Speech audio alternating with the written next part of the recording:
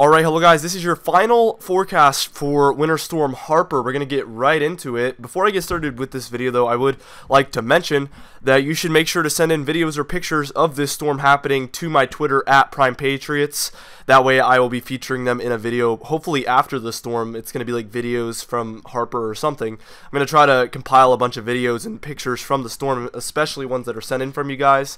That way we can kind of always look back at some of the videos and everything from the storm. So I'd like to compile that and make a video for that. So if you're interested in sending in videos, if you're in the affected areas, make sure to tweet them at me and let me know where you're from so I can put that in the video, obviously.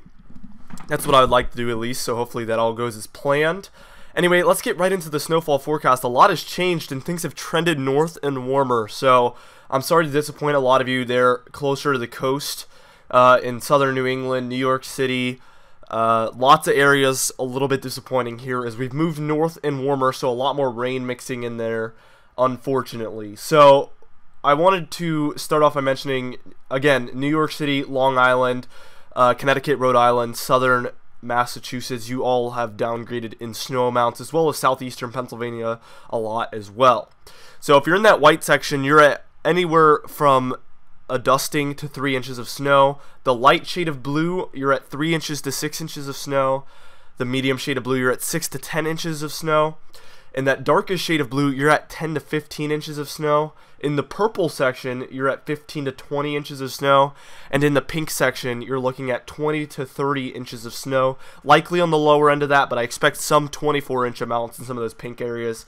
That area has moved north as well, so upstate New York, you're looking at a good chance of that.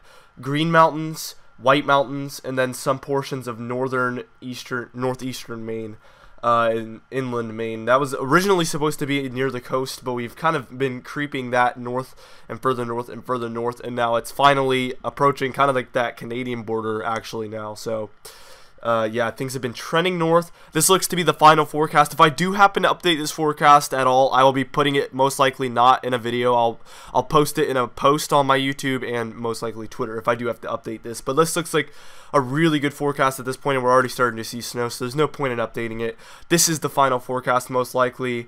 Anyway, stay safe guys and look forward to the next video. Make sure to subscribe for the latest updates on Winter Storm Harper and future winter storms for New England in the northeastern United States. See you guys later.